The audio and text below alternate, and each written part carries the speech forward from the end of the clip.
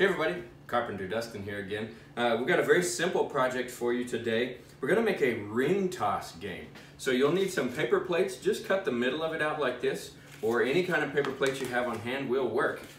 And you'll be able to toss those easily.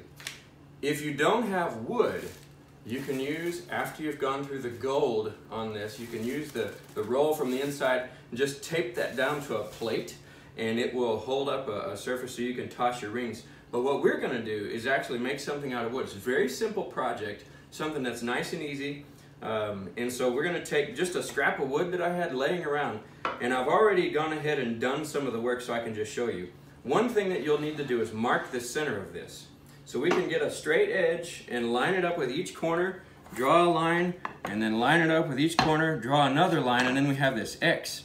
Then you'll drill your hole, and you can see I've countersunk it, so that you can put the one screw necessary into that hole and mount it to a stick or a dowel rod that's about the size of your paper towel holder. So we're also going to need to drill a hole in the end of this, and I'll show you how best to do that just in a second. Alright, so with the piece clamped down on the edge of a table where it won't move, I can take my drill and drill the hole into the end, and I want to drill it something close to as long as this screw plus the thickness of my bottom piece.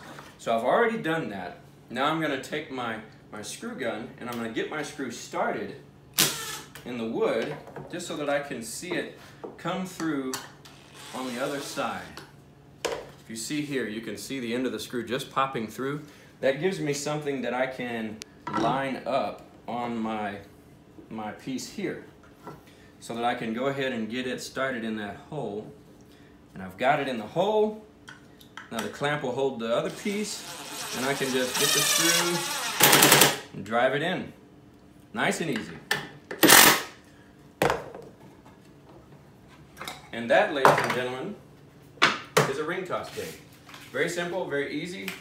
Doesn't take a lot of work, a lot of effort. Something that you can do with your kids. You can build this and you can have a good time playing ring toss. See you next time.